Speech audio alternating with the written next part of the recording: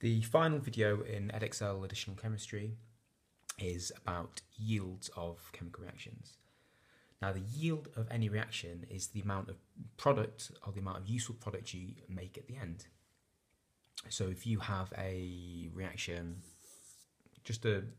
any reaction, and let's say you want to get some sort of solid product out at the end. Once you've done your reaction and you have filtered and purified and got your product as the pure form, the yield of this reaction is just the number of grams of it you have, or the mass of it you have at the end. So in this particular reaction, my yield would be 4 grams of the product I want. Now, in any chemical reaction, it is impossible to get what we call a 100% yield. We never ever get exactly the amount out at the end that we should do based on the reaction that we're doing. Okay, if we did, we would say that we had a 100% yield. Okay, so we can do a calculation which we discussed in the previous video, which was for higher tier only. And let's say in this reaction we expected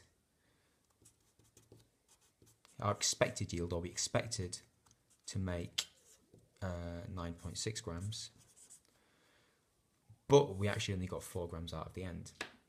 We need to be able to work out the percentage yield for this reaction. Okay, now the percentage yield is simply the percentage that we've made compared to the hypothetical or the expected amount. In this case, to work out the percentage yield, we are simply going to do 4 divided by 9.6, which gives us it as a decimal, which gives us 0.41. To get that as a percentage, we simply times our answer by 100. The percentage yield in this reaction is 41.7%. Okay, so the question is, why have we not got out at the end exactly what we should have got? Now, there's various possible reasons why. The first reason why is that in this reaction, we might not get all the start materials reacting how we want to form this product. We might get them reacting and forming something else. Okay, and we call these side reactions. So our first reason why we might not get exactly what we expect is because of side reactions. So we might make something that we don't expect. So this will reduce the number of atoms available to make our product, so we'll get less than 100% yield.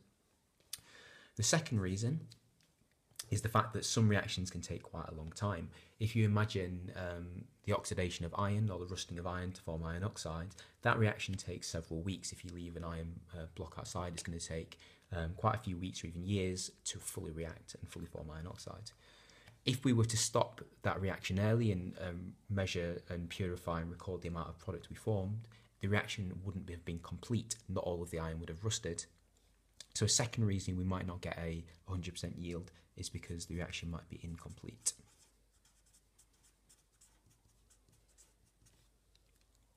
A third reason we're not going to get 100% yield is in order to get this product as the pure chemical, we're going to have to take the mixture that we make in this reaction, we're going to have to filter the product, we're going to have to wash it, possibly dry it. We've got lots of steps in order to purify it. So we might lose some product.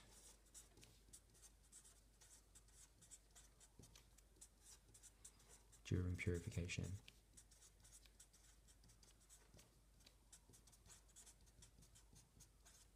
Okay, so even pouring one solution from one beaker to another, you're always going to get some losses of that product on the side of the beaker. You might get some solid that you can't quite scrape out the bottom of your reaction vessel. You're always going to lose some product. So that is why our percentage yield is not going to be 100%. Okay. Last thing we need to know for this chemistry course is basically just a few ideas about how chemists, if they're designing a process in industry, want to design their reaction to be able to get it as efficient as possible. Okay, the first things that chemists want is to maximize the yield of your reaction. Okay, so you want to be able to get as high a percentage yield as possible, so you are turning as much of the reactants that you're starting with into products as you possibly can. Second, they want a high rate of reaction. You want a nice fast reaction. There's no point having a reaction that takes a year to make anything useful. Even if the percentage yield is 100%,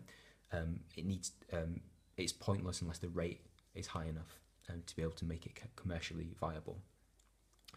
The third one, they want to try and avoid producing toxic byproducts.